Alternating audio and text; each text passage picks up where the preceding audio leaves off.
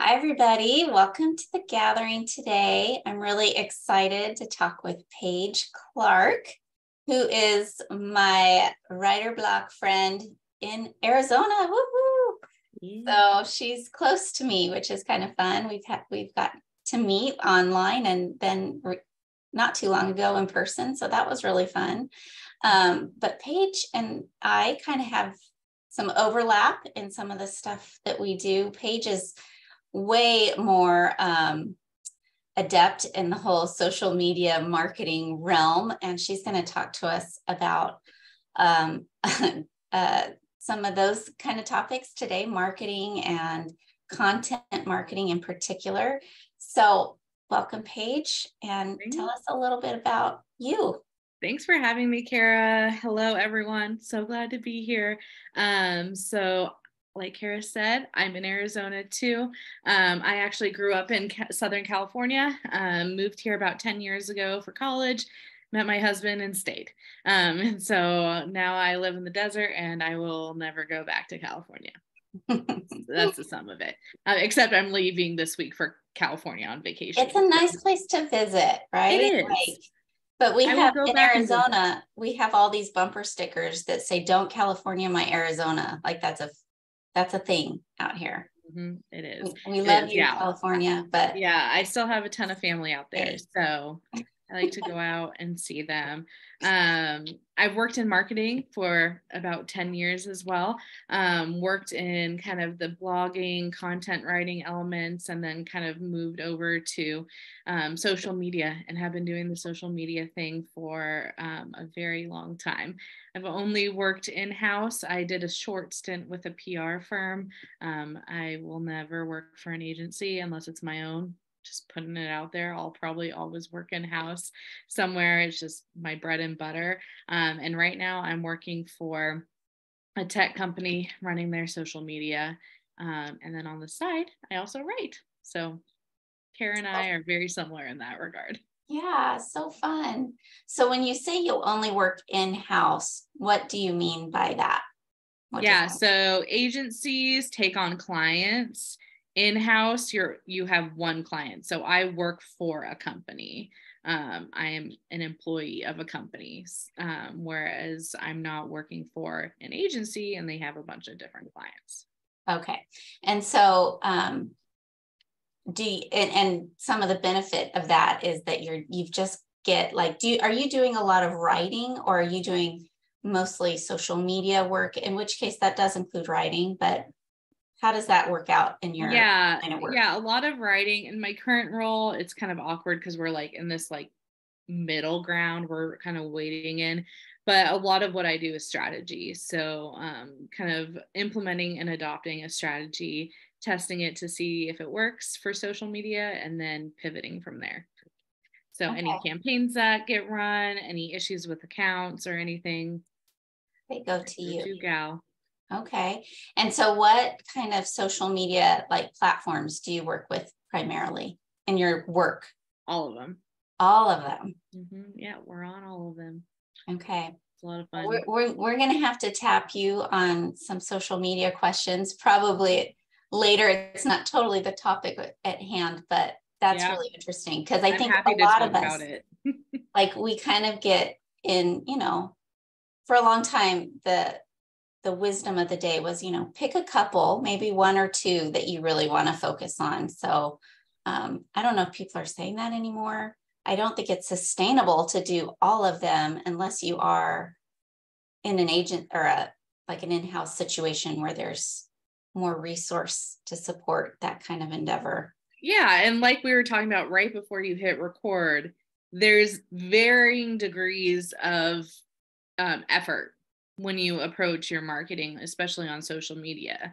So like Pinterest, am I, pouring my heart and soul out on Pinterest? No, I'm just putting stuff out there with SEO heavy titles, and I'll just put it and post it and send it on its way. My Instagram and my Facebook, those act a little bit different. Right. Yeah, that's a good way of putting it. Like varying levels of effort is required. Yeah. Yeah, that's great. Well, tell us, how did you get into the whole marketing world and realm? Yeah. So, in high school, I like didn't really know like what marketing was. I'll tell you this. I mean, like thinking back now, I laugh at it, but I always was like, I want to write what's on the back of a book jacket. Like that was what I wanted to do when I was a kid.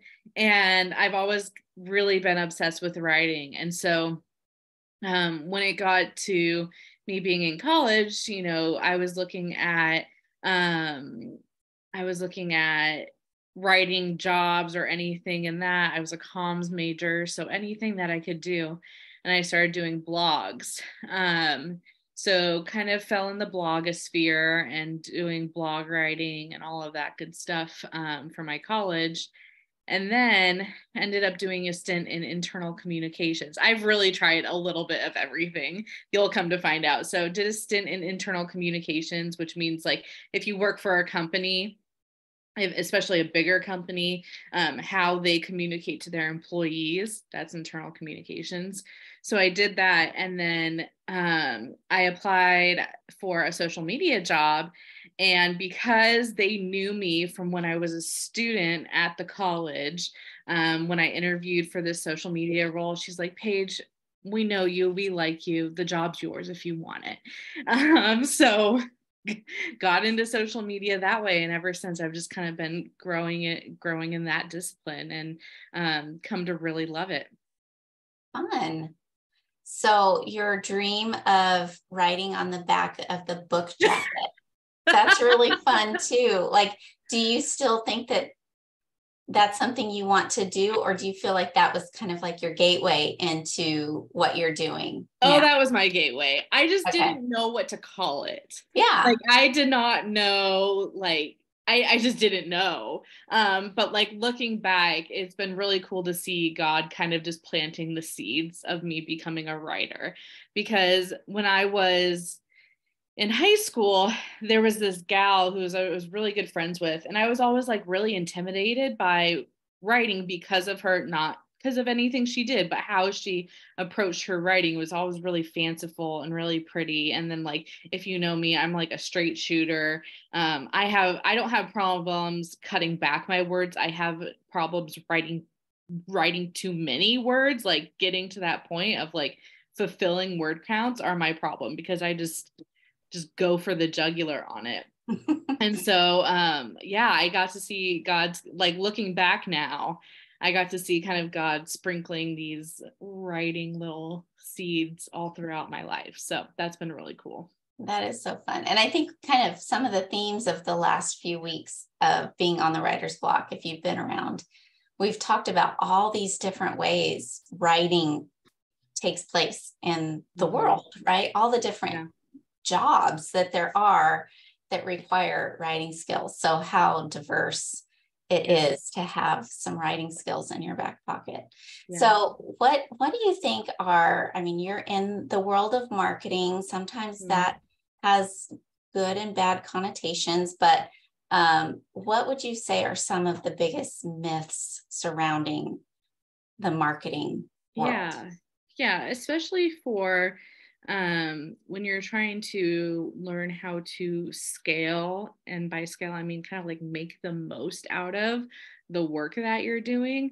A lot of the myths that I see is that it has to be complicated, and I'm not saying like, oh, I have the magic key. Guess what? It's going to take some work. Like it's going to take work, it's going to take effort, period. Anything that you do will. But there are ways and strategies to approach your work that you can make the most out of it, and make your marketing not feel like work.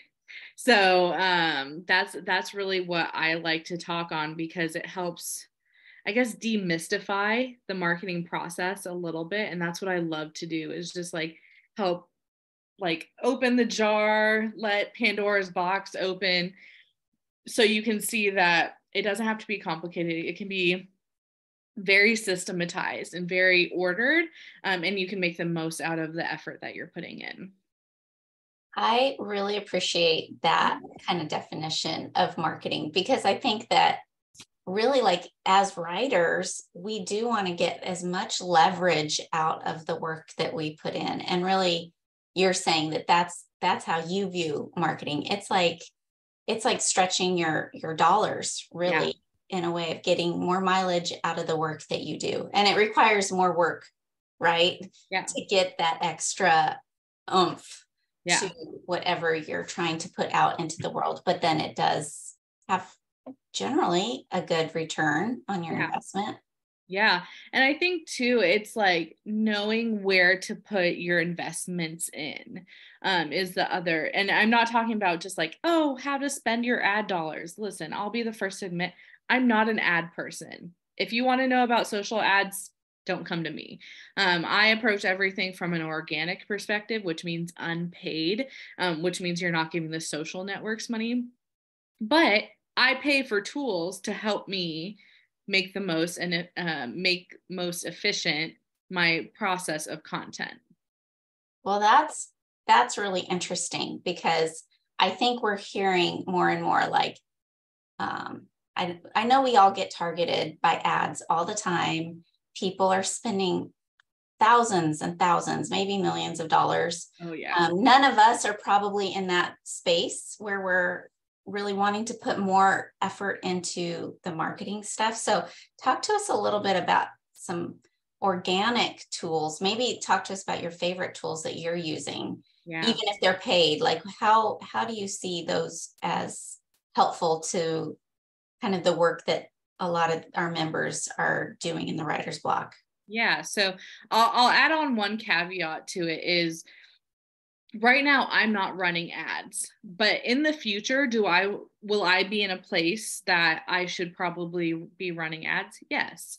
So I am set up, my accounts are set up to support that effort in the future. It doesn't mean I'm doing it now, but I will have the capability and data to be able to do that in the future. So that's a sticking point that I hear a lot of people say is like a lot of kind of the tech stuff that you have to build in the background for ads. I suggest everyone do it at the beginning, because what it's doing is, what I'll just give a brief snippet of this. You put a piece of code in your website. So people who visit your Facebook page or people who visit your website, they kind of get tracked, right? Those are the cookies, those are the search histories, all of that. And all of that data is being stored in Facebook. So as we are creating ideal audiences, Facebook is doing the same for us. So the more data and the more information we can give Facebook about, for example, Facebook, all social platforms do this, but the more information we can give Facebook about who our ideal audience is, the better our ads will perform in the future. So are you referring to the Google, I think it's called a Google Pixel, right? Well, there's a Facebook Pixel, there's a Pinterest Pixel, there's an Instagram Pixel. Yeah, it's a Pixel. So if I said Pixel, a lot of people, it's just a little piece of code that you just put on your website. Right. And so to do that, like if anyone is interested in doing that, you would need to make your own Facebook page, right, for your writing stuff. Like this isn't going to be on your personal account of your Facebook page, but whatever page you've created for your own writing, building kind of a following there, it will give you a little pixel code, and you place that into your website, and then they connect and they talk to each other, correct? Yep. And it's just, even if you're not running ads now, if you want to grow and give more people access to your written word, this is kind of the mechanism that's just good to have in place, because again, it's just gathering that information this whole time. It's just like hoarding all of this information about your audiences, and that's always a good thing to say. So yes, kind of wanted to get that out of the way, because while I don't run ads and I'm not the person to go to about running ads, you can set yourself up for success when you are in that place. Yeah. And then you're gathering information about who's interested in the content you're creating at the same time. Exactly. Yeah. So as far as what tools I would use, honestly, you can schedule everything natively, meaning through each platform individually. You can schedule for Instagram, you can schedule for Facebook, you can schedule for I don't think LinkedIn pages, but not LinkedIn profile. You can schedule for Pinterest now. And I think you can schedule for Twitter too. So almost every place you can schedule natively. So a lot of people say like, I just want to like go schedule it. I just say, you know, if you have $20, right, and you had to spend that $20 somewhere, a scheduler isn't necessarily where I would put that money. Where I would put that money is into a transcription service and or a video editing software or service. It can be very basic. For example, if you use Canva, upgrade your Canva account and you can edit video, right? I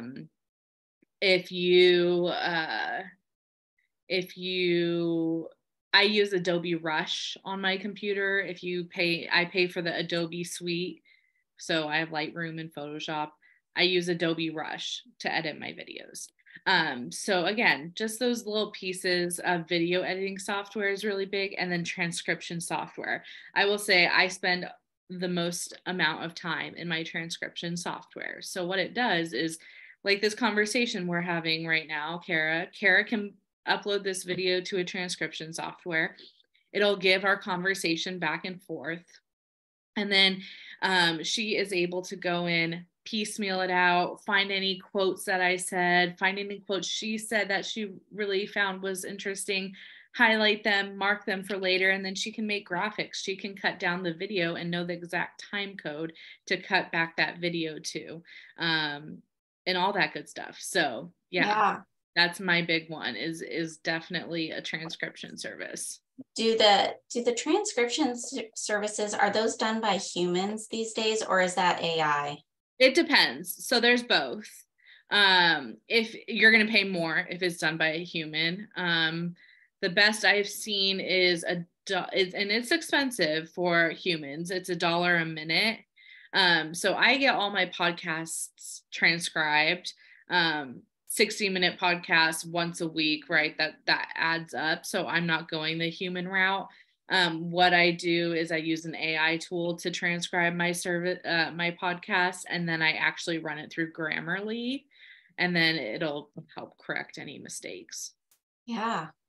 Do you find that when you do that, specifically through and for your podcast, having the transcript, what benefit? I mean, is that for the visitor who would rather read the conversation than watch the conversation? Is that your thought process? There's a lot of benefits. There are many, many benefits, and which is why I put transcription service at the top of what I do. So if you join the call on Friday where I'm doing the teaching, I actually have like a downloadable for you guys where you can see like every step of the way of how you can break down one piece of video content.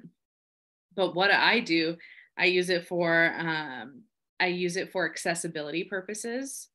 So I put the transcript on my website. So people who want to read it, or people who might have hearing disabilities, they can read it as well.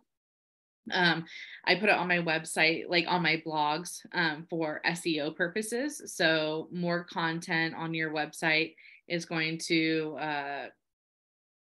kind of refresh and make the algorithm happy on Google. Also will help me get ranked more because I have constantly new content on my blogs.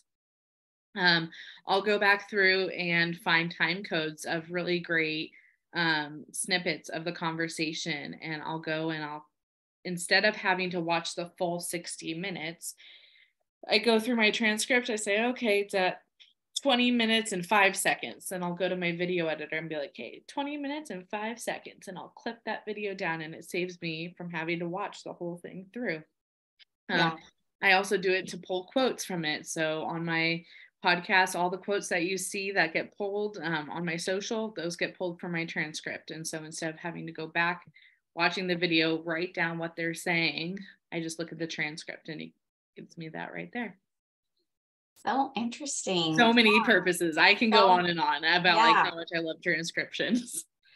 Well, that's a really interesting segue, because we were going to talk a little bit about content marketing, and this is all kind of inside that umbrella of content marketing.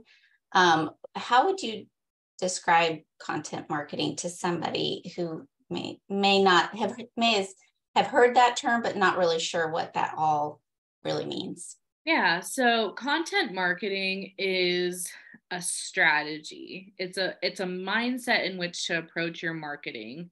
Um, there are different types and different tactics you can take underneath that content marketing, but the cheapest and most effective methods for audience gathering is through content. So when I say content, it really is as basic and plain as it sounds, is using content, written, video, or picture, to gather people all together, and those are your marketing efforts. And what a lot of people,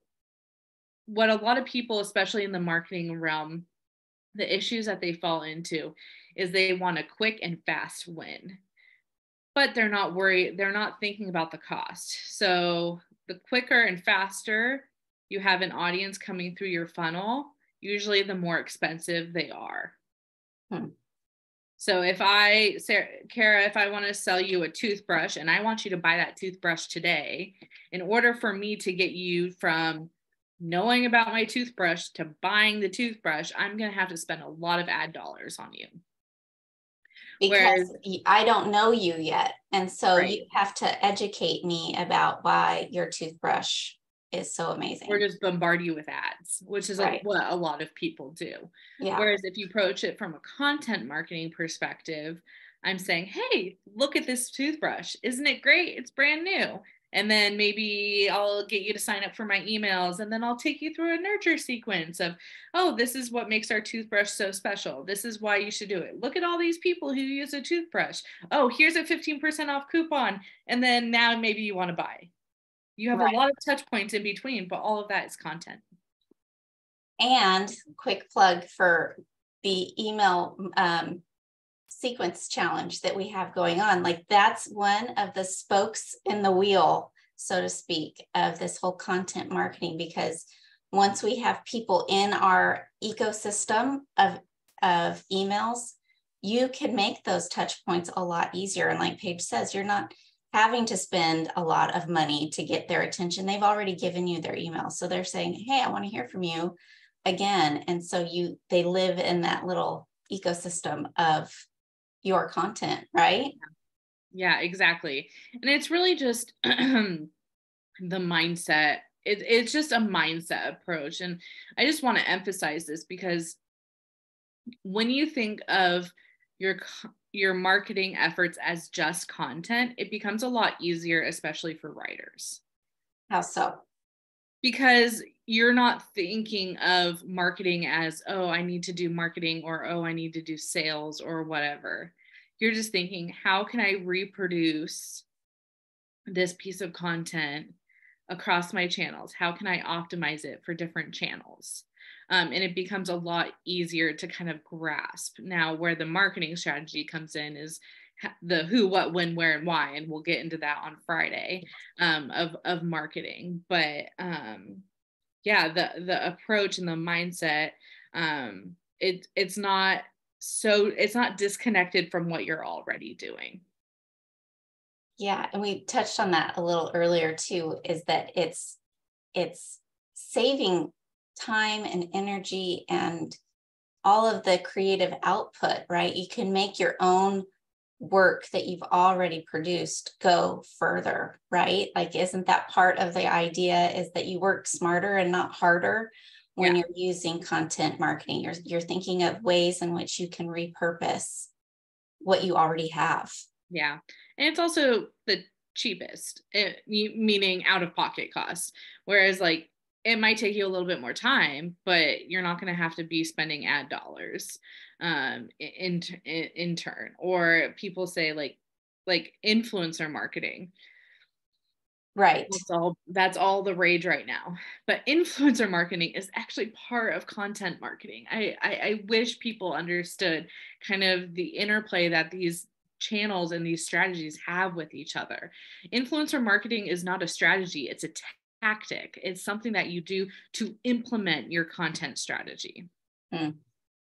It's just another element of the bigger picture, right? Versus being like, oh, I'm going to get this famous person, influencer, to talk about my work. Like that shouldn't be your one and only objective. It's part of a multi-tiered approach. And what are they using to talk about your product? Content. Right. It all goes back to it, right? Yeah. Right. So let's like boil this down, put the cookies a little lower on the shelf. Talk to us like maybe about how we might look at it through like a Facebook post. Like how could somebody repurpose content on a Facebook post? Could you give us some ideas with that? Yeah. We're not having to reinvent the wheel every time we sit down. Fight back against you a little bit there, Kara. What's that? I'm going to fight back against you a little bit because it should not start on Facebook. Okay. Tell us how. It should start on your website or on your blog in that regard. And that's kind of where I suggest everything kind of gets built out of, because you hit on it last week, Kara, a little bit of like, you don't own your Facebook audience, right? Like that's not your data.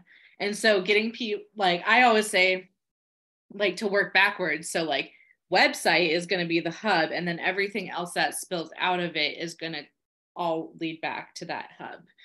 So it might start on the website. So if I may, I talk a lot about my podcast because that's what the big thing in my life is going on right now. So I have all of my podcasts on my website. So what that looks like is, let's pull it back into a Facebook post. How am I going to share about my podcast on my Facebook post? Well, from that one blog on my website about my podcast, I also create 4 graphics. That's 4 posts right there. And then I also have a full-length video. That's 5. If I cut that video down into the audio clips using those 4 quotes, it's another 4 pieces of content. So from one video, I got 9 pieces of content without even having to think about anything unique. Okay, so you create your podcast. You put that into a blog post. Is that right? Yeah. Does that mean that your podcast, is it on all of the players? Like it's on all of those players, but it lives natively on your website, right? It lives on a podcast like distribution platform, but when I'm giving people a CTA, it's to my website. Okay. And then you write a post about it. And then you get 4 graphics from that, you said, and then 4 audio clips. Yep. Okay.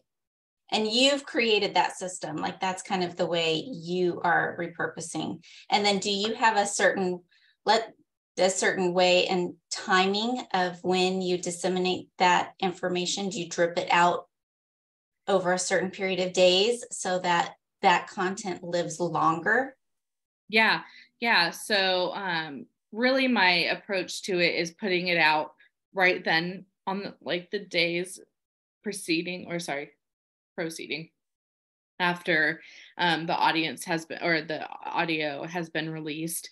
That way I can engage the guests that I have on and all of that stuff. So collaboration is also another tactic you can use when you're doing content marketing. This is an example of partnership and collaboration. So if I have you as a guest, I'm going to be giving you all the graphics as well. I'm going to be giving you all the links as well. So I'll put it out there. I'll make sure to tag you. And then after that, I'm going to sprinkle it out. So Pinterest is actually getting a lot of hype right now for being a great place for evergreen content, which means content that will always live. Meaning if I write something about June 2023, what's going on in the life, right? That's only going to be good for June of 2023. But if I have these podcasts that aren't bound by time, they're evergreen, they can always exist and always live, I'm going to put them on Pinterest and have them going off into eternity. Yeah. Interesting. Yeah. That's such a cool thing. So could you talk to us a little bit about how to organize all that information? We've talked a little bit in our description today, talking about content calendars. So yeah, how do you work a content calendar? well, there's the ideal and then there's the what I actually do. Let me talk about the ideal, because by no means do I want you guys to think I am perfect. I am not. I always like to say I wish I could hire myself to do my social media, because I'm good at it, but I'm good at it for my company that I work for. So let's talk about the ideal. The ideal is aligning. I like to kind of data dump all of my assets into one batch. So my website will have, or sorry, not my website, my social media platforms will have all of the assets already uploaded, already batched. And then I look at my calendar. You can use like a 7x4 grid if you want. It doesn't have to be something fancy. Use my calendar, and I like to kind of block off the days where everything is going. And then that way I have a good mix. So one thing we're going to talk about on Friday is your content mix. So if I just say, hey, Kara, this toothbrush is for sale. Kara, have you bought the toothbrush yet? Do you want to buy this toothbrush? Here's the toothbrush that you want to buy.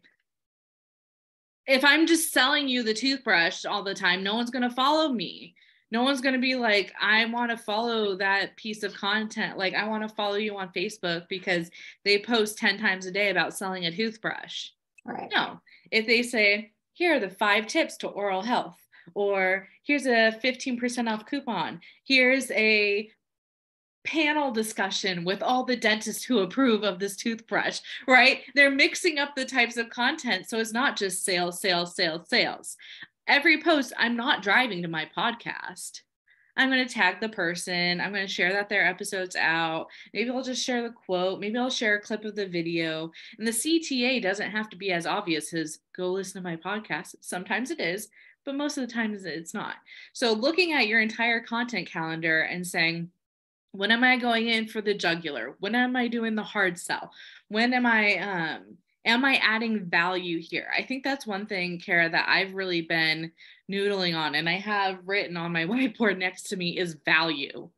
How can I fall in love with my ideal reader?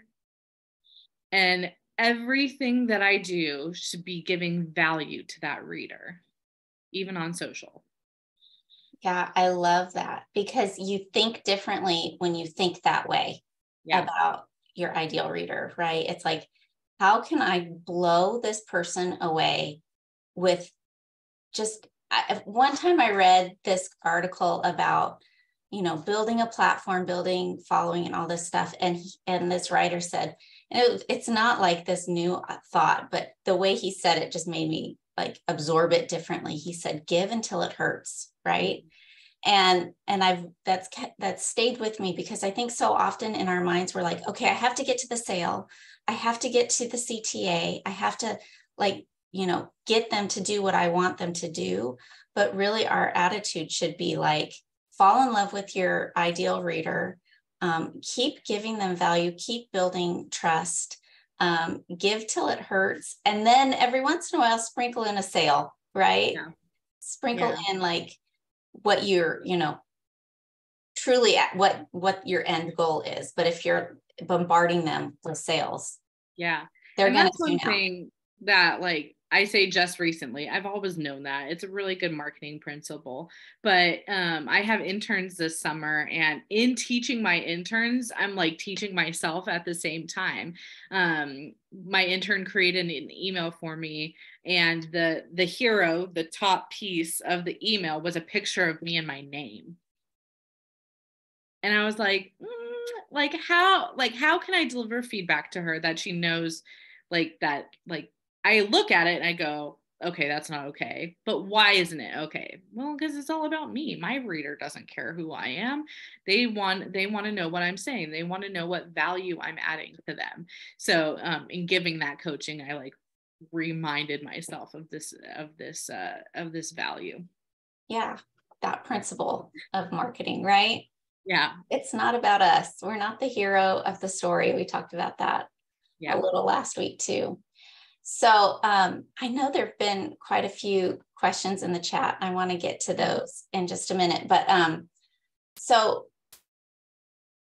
kind of like maybe sum up for us a little bit of kind of what we're going to talk about on Friday, and like how we can kind of look at this whole content marketing thing with a different viewpoint. Yeah. So on Friday, we're really going to be talking about the who, what, when, where, and why, and how. That is how I break down content marketing to make it seem, Kathy said, this is making it less scary. That's exactly the idea. And this isn't going to be scary. It's not going to be big, and it's scalable. It's going to be moving with you. So for example, I'm talking about my podcast a lot, mostly because that's what I'm doing with my time and effort. Ideally, I'd have multiple marketing programs running, and I'm applying this to all my efforts. But right now it's just for one effort, and that's okay. It's going to grow with me. And so that is what I want you guys to kind of get out of Friday. And then also I'm going to give you a little download to help you kind of navigate what's what. Awesome. We're excited to learn more. So I'm going to go to the chat here, and then feel free, you guys, to unmute and ask questions. But Cheryl started us off and asked if you do any one-on-one consulting. Yes, I do. I will say it's a high dollar number because I do a 3-month intensive of consulting, mostly because I don't want to throw shade at people, but most people who want to hire a marketing person or a social media person, their back end is not equipped to be able to have that marketing person do what they're charging for. So it's a lot of kind of rebuilding, kind of setting things into place, right? Yes. Most times when I've entered into like a company or something, I've had people asking me for kind of pitches of what I could do with them. I'm like, okay, well, if you don't have any database of content, we're going to have to go do a content day. And that's going to be 8 to 10 hours of developing content. And then on top of that, right, it goes from there. So that is why I do the 3-month intensive, where it's not a done for you, it's a done with you. And then I teach you and then send you on your way so you can do this forever. So that's what I do offer. Good to know. Good to know. If you want more information, just send me a message or whatever. But yes, feel free to do that. Tell us how Amy asked about LinkedIn. How can you maybe think of LinkedIn as a writer maybe differently than maybe how we see it as kind of a resume builder right now? Yeah, so LinkedIn is really good for B2B. So that's business to business. So if you are a business, or if your writing is applicable to another business, you'll want to be on LinkedIn. So for example, if you I just think of the Donald Millers. You talked about him last week, didn't you? Did, Brand. There we go. I think about the Donald Millers, and I have his book right there. I was filming. Nice plug, Donald, if you're watching. Just kidding. Right. He writes to people who are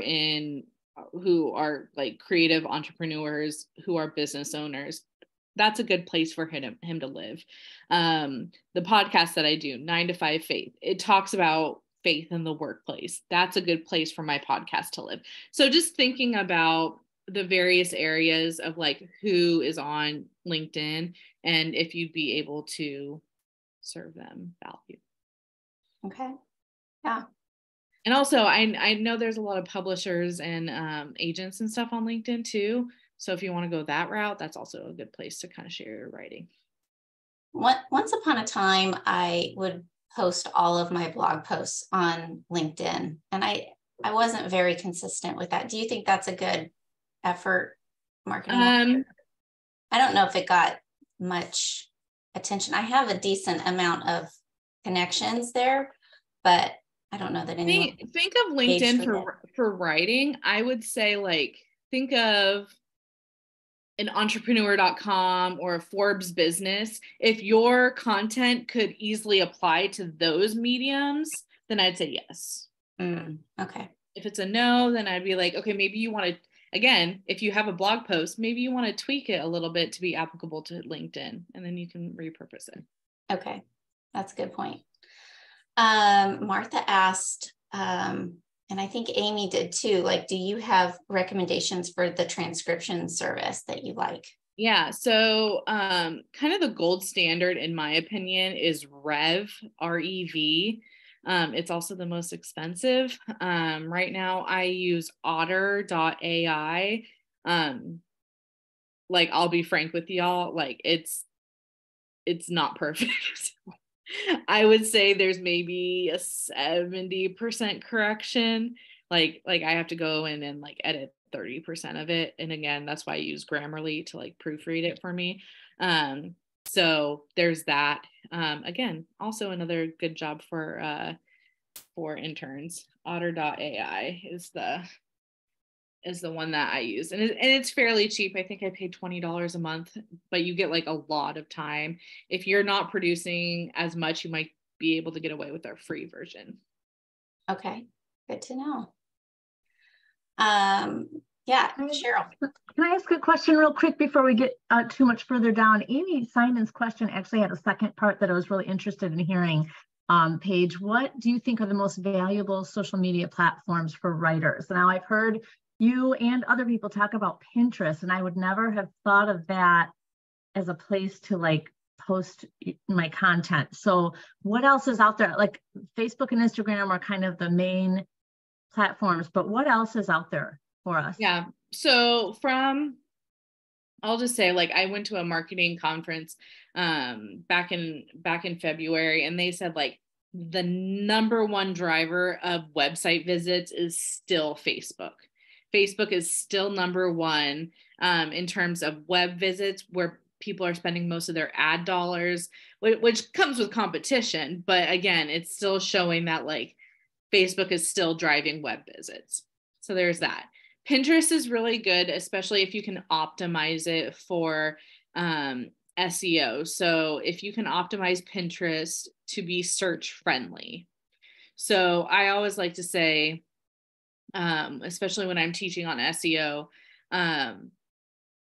there's the title you want to give it, and then there's the SEO title. Mm-hmm. So if I say like, aren't my two puppies so adorable? Like, I want to name it that, but like no one's going to be searching for like aren't my puppies adorable? You would say two white Pomskis, puppies that are outgoing dog breeds, right? You have a lot of keyword heavy words in that SEO title. So the same principles that you apply to your website, you also apply to Pinterest, because that's the algorithm Pinterest runs off of, is search. So there's that. Other platforms out there, I'm on TikTok begrudgingly. I'm on TikTok, but I'm also writing for like Gen Z. So like kind of gotta. Lemonade is another one. It's a TikTok similar, like it's owned by the same company as TikTok. It's actually, I put it in the chat because it's a little bit of a weird word. Lemonade, that's a lot. It's like a mix between Pinterest and Instagram. I think the biggest thing in all of this is there's not one channel. The channel that is best is the channel that your audience is on. So again, begrudgingly, I'm on TikTok. I would not like to produce TikTok, but that's what I'm doing. So that is the best channels in terms of that. But for writers specifically, because our words are words and not pictures, lean into being able to either repurpose your words into visual concepts or kind of stretch your stretch your mind muscle a little bit to get more comfortable with video and photo.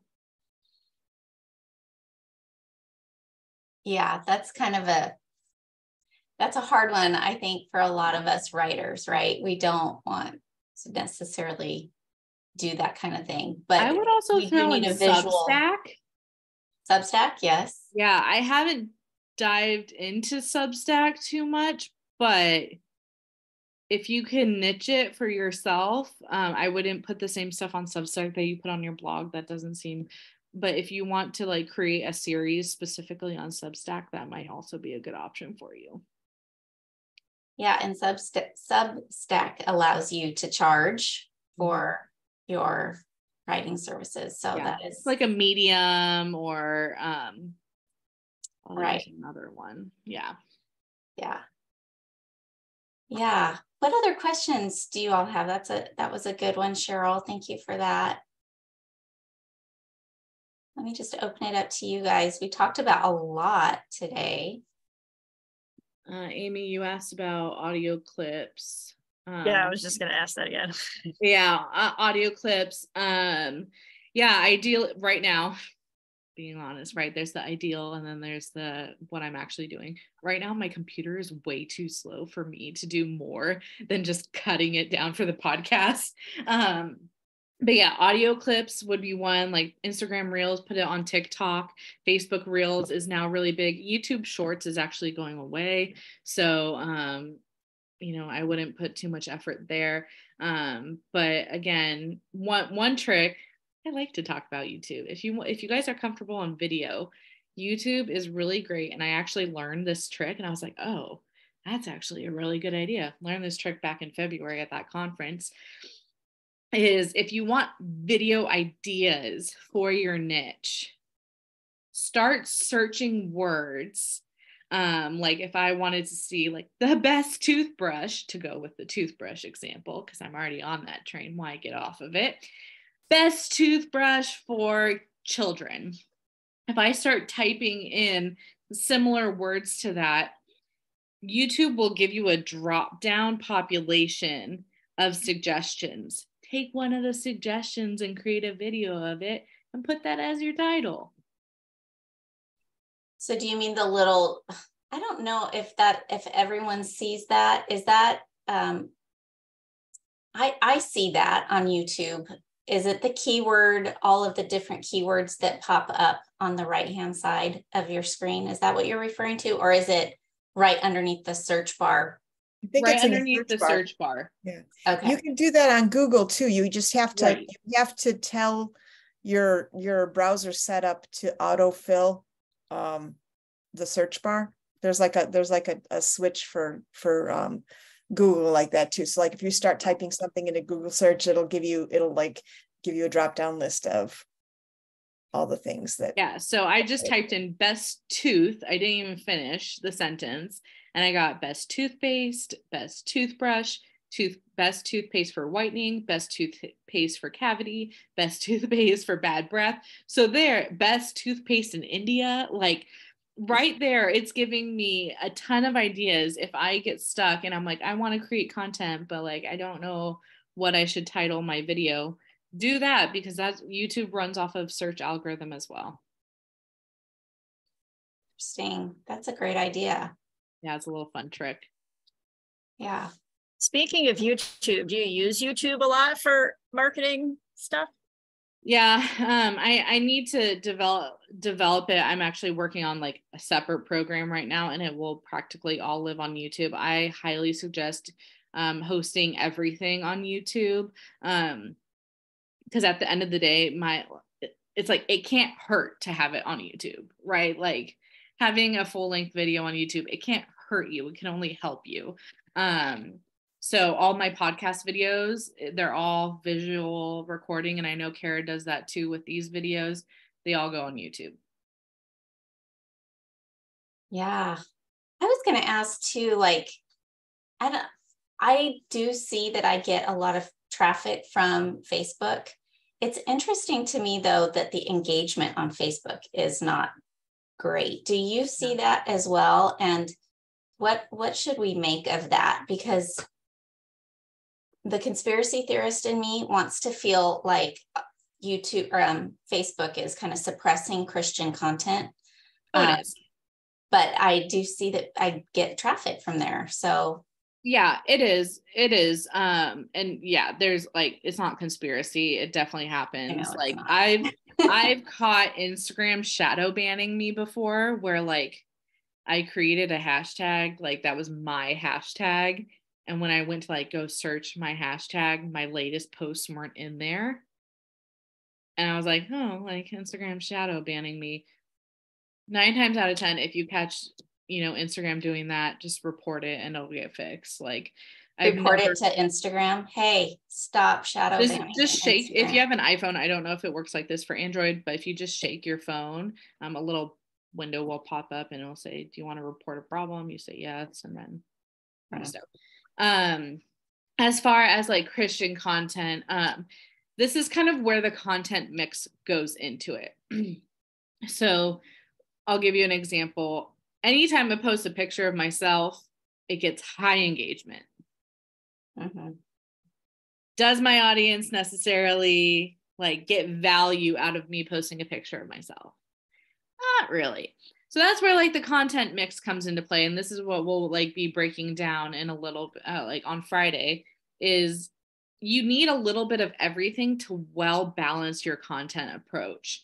So you need stuff that is purely for engagement, right? Like I went to go make a custom lipstick this weekend. It was really fun. Highly recommend it if you have one near you. I took a bunch of video.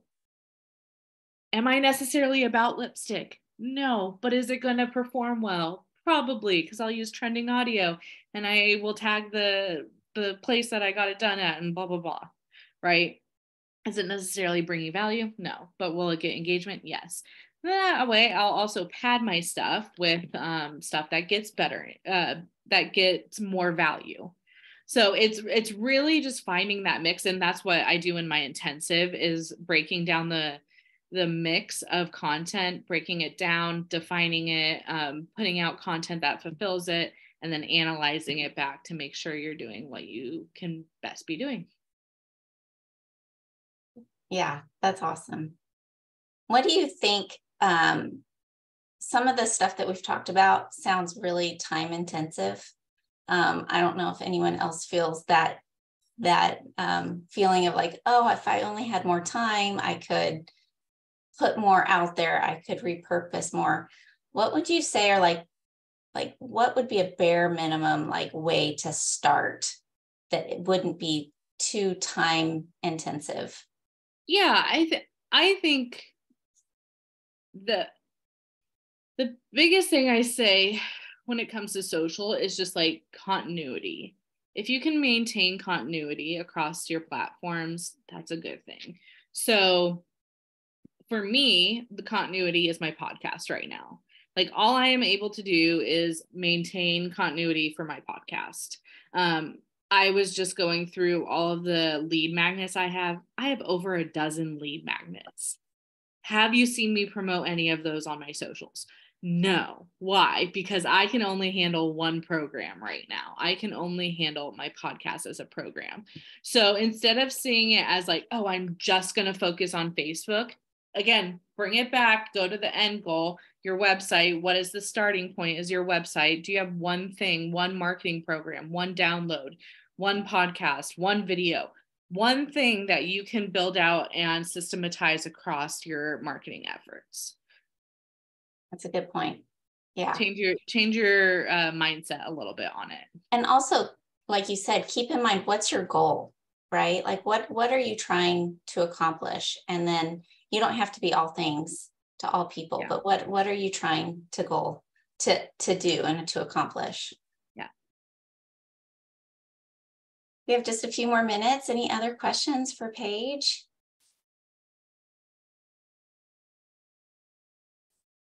I was just thinking about, like, if you're promoting a particular piece of content, do you work with companies who have trouble, like if their content is maybe stretched off brand a little bit, or like, is it harder to promote a company when they've got different like oars in the water, so to speak, or? That's where, so like for the company that I work for, that's where a lot of like the negotiation and I get like politicization in terms of like corporate politics comes into play, because what happens is you have a lot of like program managers and campaign managers and things, and they think that their thing is the most important thing in the world. And your social should look just like all of their stuff pasted across all pages.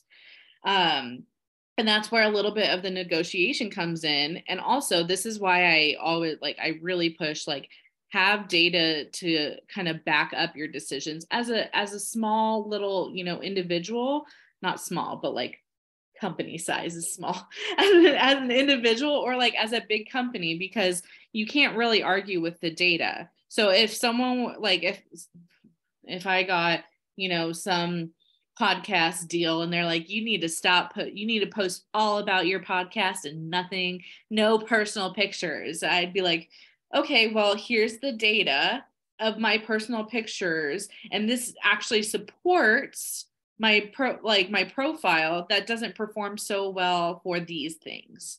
So I'm going to need both on there to be able to maintain the homeostasis of my platform as is.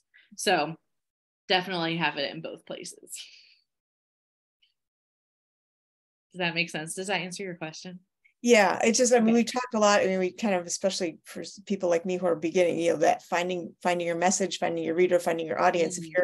If you're in a narrow spot, you know, it's one thing if you're, you know, if you don't have a specific, I mean. Yeah. And I mean, try it. Like try posting about this product or program or campaign, see how people respond to it. And if people aren't responding to it, maybe you need to change it, or maybe you need to pivot, or like, and again, these tweaks that you get to make, and I don't want to say have to make, these tweaks that you get to make are so small and so minute. And sometimes you don't even know if that's the problem that it's causing.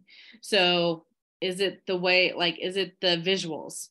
Is it the design? Is it the way you're bringing it? Is it the CTA that you have? Like, what is causing people not to resonate with whatever you're posting? Because I would argue, like, we're all very competent individuals. It's probably not the end product that people are having an issue with. If I had a lead magnet and people aren't going and accessing it, why aren't they accessing it? Well, it's probably not the lead magnet itself, because they're not accessing it, so they can't have a problem with it. Maybe it's the way I titled it. Maybe it's the way I'm promoting it. Maybe it was the wrong time that I was promoting it. Maybe I was promoting it in the wrong way. Maybe it was on a Instagram post and it should have been in a story. Ugh, there's a million, and this is where people tend to like really get in their heads about it, which is why you should have a content mix, and it helps keep this all organized a lot easier. Well, and I think being small and being at the beginning, there's some freedom in that too. Like, you can play and you can experiment a little bit more and see what resonates with people. Yeah. Sometimes I feel like we hem ourselves in. Oh, I can't talk about that. That's not part of who I am or whatever, but you know, you can experiment. Yeah. Especially at the beginning. I think like one thing that I will say is like, especially around social media, and on Friday, we're not just talking about social media. We're talking about all different marketing efforts. But when it comes to social media, create rules for yourself. This is the one like piece of advice that I give almost everyone that I coach. Create rules for yourself, and stick to those rules, in terms of what you will and will not post on your social media. So as a general rule of thumb, I don't post anything political. I will not comment on anything political. I even try not to like anything political. That is my rule for myself. That might not be your rule for yourself, and that's okay. But that's the rule I have for myself. And so, yeah, like I just always encourage people to like really think critically. Like, and it doesn't even have to be anything controversial. It can be like, hey, like, am I posting pictures of my kids or my grandkids or my husband? Like, what are your boundaries that you're setting for yourself? That's a good point. That's my in social media world. You can see what people like, right? Even if you're not posting about it, the whole liking thing. I always think about that. Yeah. Oh yeah. Should I like this? I'll like this on my personal account, not on my writing account. Yeah. You know? Yeah. So I always tell people to kind of set themselves up with that, because then, like, I saw this a lot, especially, you know, during the whole George Floyd case. I saw a lot of pressure on companies to speak into those spaces, whether or not they existed in those spaces. And so, like, that's fine for the companies, but especially that was a real catalyst for me of saying, like, you know, I'm not ever going to make a statement about myself. If someone wants to know what I think, I will have coffee with them. I will have a call with them, because social, you're never going to please anyone. And if someone gets to know me and my heart, they'll probably, you know, have a different perspective of my viewpoints. Yeah, very wise. So that's my little go with that. Oh, well, we are past the hour mark, so I'm going to have to call it, even though this has been a great discussion and lots of really interesting thoughts, new things to consider, reframing some old things too. So thank you, Paige, so much for joining us. And I hope you guys can all join us again on Friday. Yay. If not, there's a replay. So we'll see you all then. Bye, guys. Bye. Thank you, everyone.